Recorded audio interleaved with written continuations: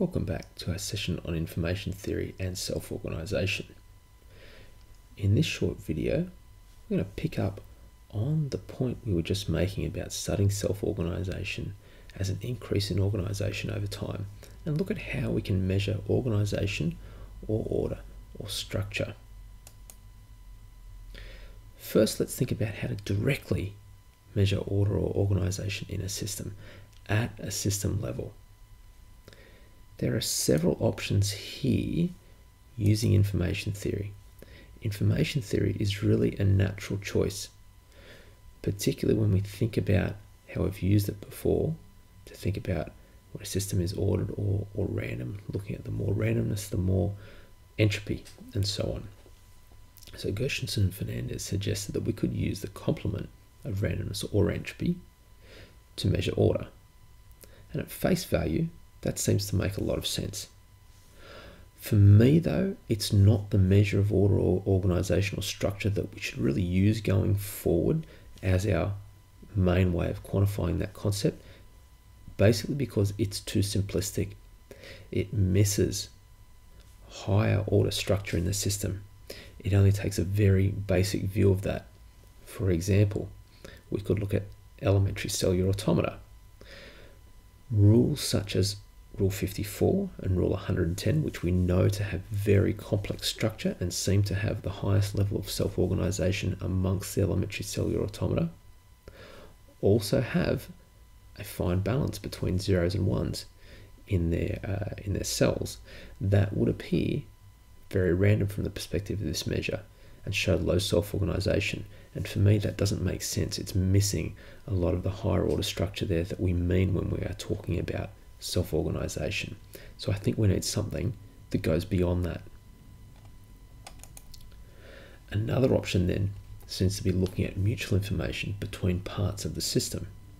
Polanyi here suggested to look at a higher order mutual information, a generalization of mutual information, which is known as the integration or multi-information, has been around in information theory for some time. It's a generalization of mutual information beyond pairwise. So Polanyi suggested this could be used to study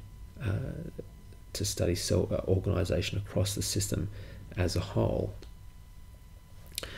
I like this measure of integration in and of itself. I think it's an interesting measure. For me, I'm still not 100% convinced it's the right measure for order or organization in general, but I like the measure for other reasons.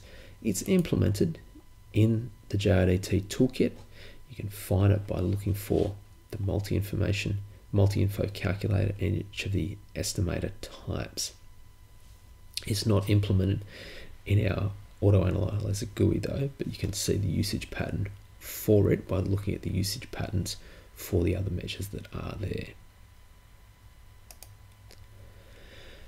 The third potential candidate here for measuring order or organization in general directly at a system level is the statistical complexity.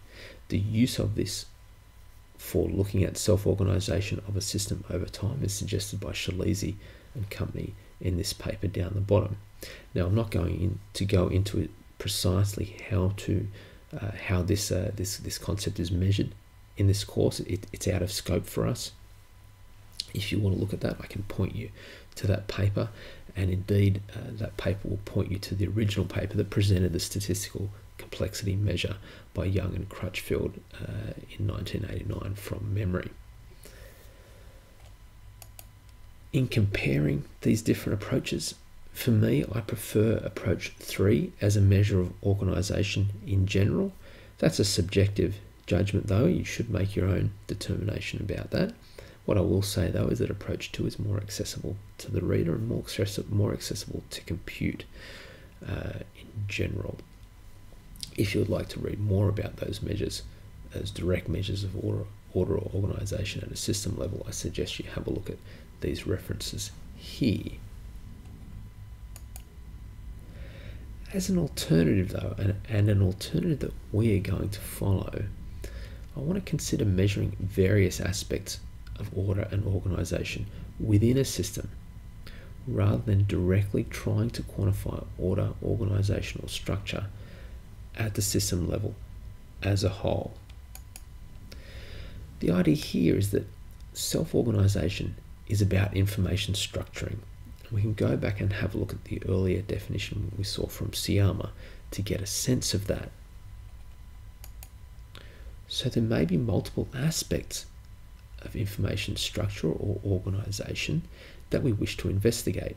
We may not wish to just look at one measure of how information is organised or ordered across the system as a whole.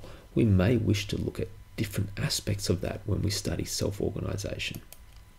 For example, we may look at how variables within the system temporally structure information. We may look at the relationships between the variables, and indeed, we may focus on specific relationships in preference to others because of what we're interested in about that system.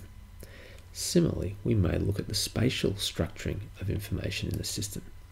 We may look at how information is stored and how it's transferred. Or indeed, we may look at specific aspects of the information structuring or organisation that correlate with the task of the system that we're looking at. For example, here I'm showing you a snapshot of a model of ants in NetLogo. We can see here that the model highlights pheromone trails that the ants have laid down. We could think about those pheromone trails as structuring information or organisation of the system, and we may think about ways of using information theory specifically to answer questions about that structuring here.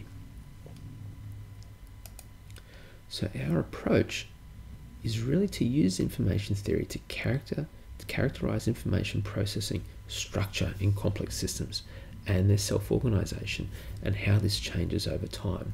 And we want to do this using measures of various aspects of order or organisation, not simply using one measure for order and organisation at the system level as a whole.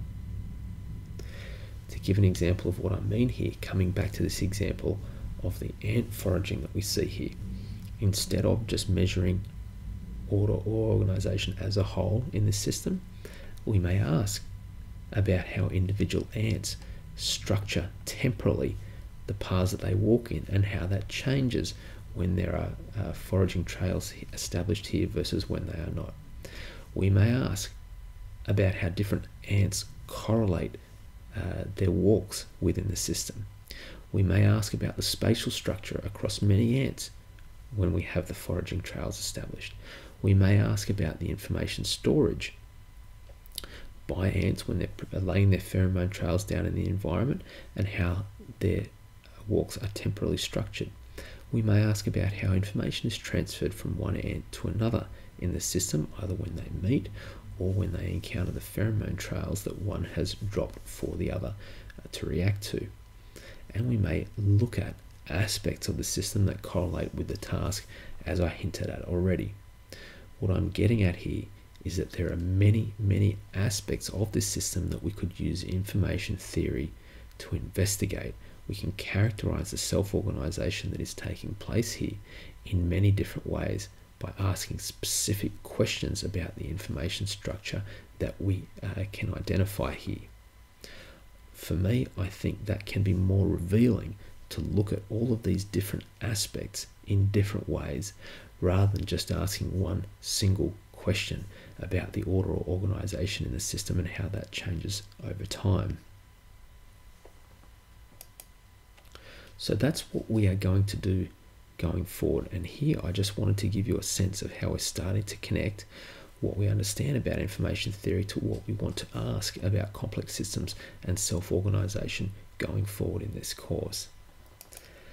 So here we've talked about how self-organization is an increase in order over time without external control.